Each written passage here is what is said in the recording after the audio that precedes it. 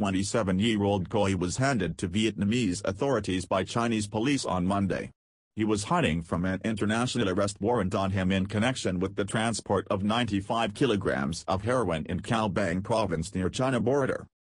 On the night of February 23, Vietnam's Drug Enforcement Police under the Ministry of Public Security, in coordination with the Cao Bang Police, set up a roadblock to stop trucks driven by Tran Van Bang, 31, and Tran Van Thanh, 30, in Hoa An District, Cao Bang. Seeing no way to escape, Bang and Thanh drove the vehicles into the roadblock, and threw out many bags and packages in the attempt to escape. The drivers were caught later.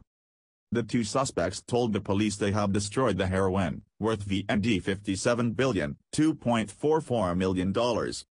Based on the testimony of the suspects and gathered evidence, police confirmed that Nong Van Khoi played a particularly important role in the shipment. In July, Vietnam's Ministry of Public Security released a special wanted notice for Khoi, charging him with illegally trading in narcotics. 2 months later, Interpol also issued a search warrant for him. Under Vietnam's penal code, illegally stockpiling, transporting, trading in or appropriating narcotics like heroin or cocaine weighing 100 grams or more can receive capital punishment. The video is sponsored by Cientronic.com.